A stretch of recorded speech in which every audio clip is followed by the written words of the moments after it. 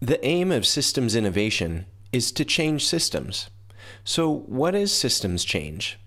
Systems change is about enabling transformation in the structure and interrelationships of the parts within a complex organization, so as to realize the emergence of new behavior and functionality required for that organization to operate successfully within its environment.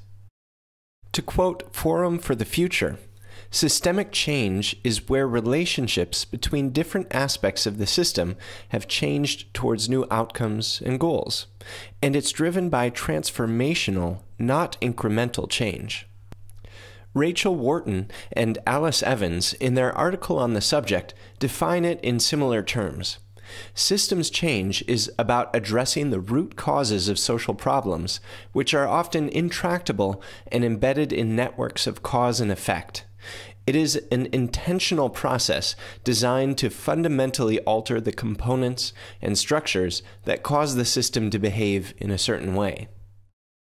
The terms systems innovation and systems change have arisen in parallel to the idea of wicked problems, as a new language is now entering the public sphere, seeing problems as complex, interdependent, and involving high levels of uncertainty. Our old ways of thinking about problems as the product of simple cause and effect relations are subsiding in the face of a new set of challenges that governments, enterprises, and societies around the world are now facing. It is increasingly becoming recognized that problems like healthcare are not simple in their nature. We start to recognize that they involve many interrelated factors, such as our cultural and psychological attachment to poor quality foods, the economics and finance of food production and distribution, environmental issues such as air quality, issues to do with the built environment, not to mention impacts of social relations and advertising, all of which are no longer in the control of any one organization, but instead part of vast networks of actors that we call complex adaptive systems. These kinds of issues are now termed wicked problems, which are highly complex issues. They are unstructured, open-ended, they are multidimensional, systemic, and have no known solution. Examples of wicked problems include social discrimination and cultural segregation, climate change and environmental degradation, global financial instability and inequality, terrorism and cybersecurity. In all cases, the problem cannot be isolated and separated from the system. Because wicked problems are systemic in nature, they can be understood as an emergent phenomenon of how the local components interact, of how the system itself works, and not simply one part of the system that can be isolated, tackled, and solved in a traditional linear fashion. As a consequence, the only way to tackle these problems is to try and change the system, that is to say, to do system change. Systems thinking is about looking at the underlying dynamics within the system and how that creates the system's observable behavior. Systems change is about identifying and surfacing the core contradictions in the system, rather than the symptoms created by those contradictions. As an illustration of this, we can see financial institutions funding the Worldwide Fund for Nature, but they are often not interested in looking at the environmental impact of their investments. This is often the case. The underlying structure of the organization creates issues that it then spends its time and resources on patching over. What is different today is that the underlying structure of our industrial institutions is becoming so mismatched with the environment they operate in that it is ever more difficult to simply patch over them, and there is an increasing recognition for the need of systems change. These contradictions are what create the problems of today, but they are also the source of potential change in the system. Systems represent patterns of organization and self-reinforcing feedback loops that create the typical behavior of the system. For example, in a political system, we may see politicians saying one thing and then doing another. This is, however, not the product of some random accident or some maverick individual, but a product of the system's dynamics that creates a certain recurring pattern of behavior. It is part of the very way the system is organized. Initially, we may think it is a problem with the specific attributes of the individual in that position. But after seeing that if we swap out the individual and put in another, we get the same behavior, we will start to see that is the behavior of the system caused by its underlying dynamics. In such a case, altering any of the parts, for example, electing a new president, will not solve the issue. We have to understand the behavior of the system that is creating it and change the system in some way instead of just changing any of the parts. Whether analyzing difficult market conditions, water pollution within a community, extended social conflicts, or food security, the key to tackling such issues is understanding their underlying structures and complex patterns that help support them. Some well-known patterns of behaviors which frequently lead to undesirable outcomes in the systems are called archetypes. These archetypes include burden shifting or the tragedy of the commons and are studied in system dynamics, which we will look at in a later module. The complexity of systems often gives rise to suboptimal decision-making, when decisions are made by looking at a problem in isolation instead of within the context of the whole system in which it is present. One example of such consequences in the food system is the impact of food aid. Despite its aim being the elimination of hunger, food aid is integrated into policies leading to structural food deficits and increased dependency on food imports.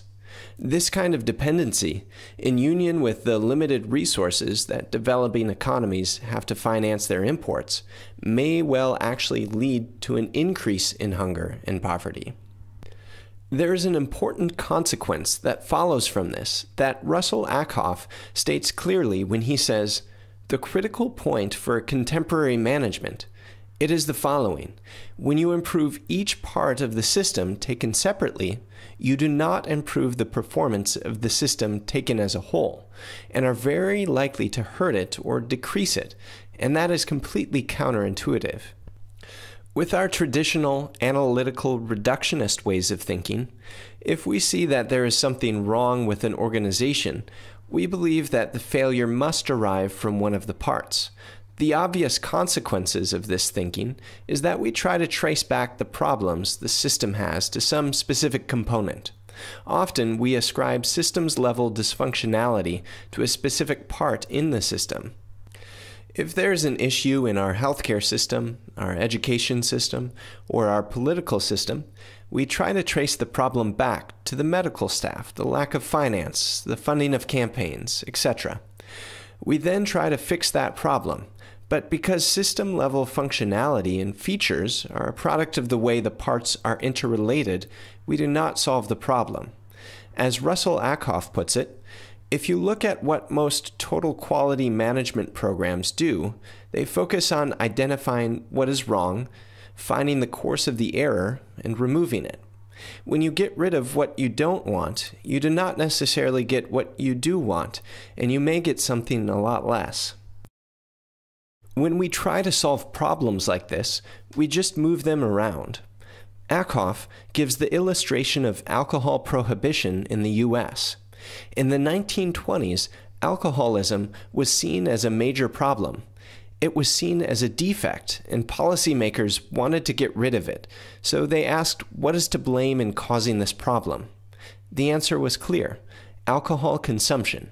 So they passed the Volstead Act, an act to prohibit intoxicating beverages. This did not have the effect of getting rid of alcohol. Though it made it illegal, it was still plentiful. What it did do, though, was create organized crime, and organized crime has been a much larger problem since than alcoholism ever was. The same could be seen with drugs in the 1960s. Complex systems are often described as counterintuitive. When we take our traditional ways of thinking that apply to simpler systems and project them onto these more complex organizations, we often get counterproductive results because they do not apply. This is the first lesson to learn about complex problems. They are not a function of any part in the system. They are a product of how the system is structured, and thus we have to change our way of tackling them from parts to the whole. That means looking at and trying to map out the structure of the whole system and how that structure of feedback loops and interdependencies creates the behavior of the system. And we will be going in depth on this in future modules. The second most important thing to learn is that you cannot directly change a complex organization. You can directly affect changes within parts, but not the whole system. A critical factor that is changing today is that we are going from designing relatively simple systems, like chairs and houses, where it is small enough and simple enough that we can impose our design on it, to dealing with systems that are much greater than we are. In a simple world, you can change the system. In a complex world, no one actor gets to change the system they are a part of. However, every actor has an influence on the system's evolution. You can choose to have a greater or lesser influence on its evolution. We can control our car because it is a relatively simple system, but we cannot control the traffic because it is a complex system. Yet each one of our actions has an influence on the overall traffic pattern. No one of us can solve climate change, but each one of our actions affects it. We give up complete control and certainty, but each one of us gains influence. Complex systems change through an evolutionary process, and thus, systems change is really all about evolution. If we look at really major changes that have transformed societies, we will see that no one person or organization created that change. Take as an example the movement of Western society from a feudal system into the modern world, which certainly qualifies as a major change within a complex adaptive system. No one director chose to make that change. No one caused it to happen. It was a process of cultural, social, economic, and technological evolution. This massively parallel set of processes and small changes taking place in all these different systems eventually coalesced to take us into a new paradigm. That is the way that change happens in large, complex adaptive systems. Because complex adaptive systems consist of all these agents making decisions locally, we can't impose a design pattern on the organization and get the desired and predicted outcomes. However, what we can do is work with the system's natural potential for change, and that change happens through a process of evolution. The job of the system innovator, then, is to understand the system and its potential for change and to create the context for those variants that may be successful to grow and become more prevalent within the system, thus influencing it in a certain direction. This process of systems change can then be seen as very much analogous to the way an ecosystem adapts to its changing environment through the process of natural selection and evolution.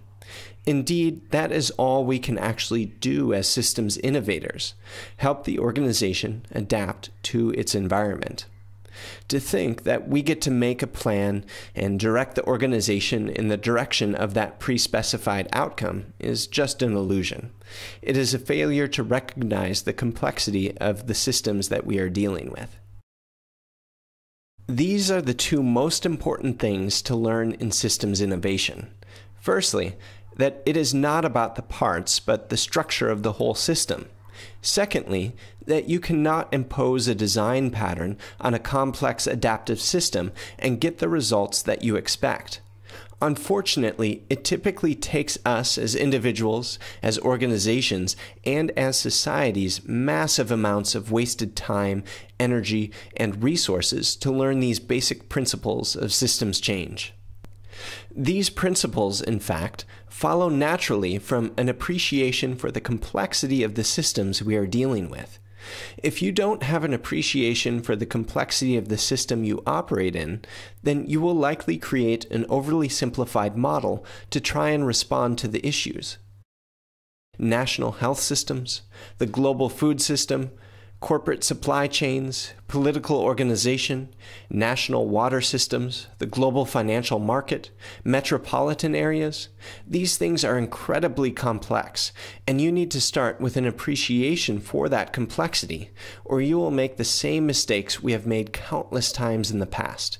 Making that conceptual quantum leap to embrace their complexity sets you on the right path to enable systems change, but it is just the beginning.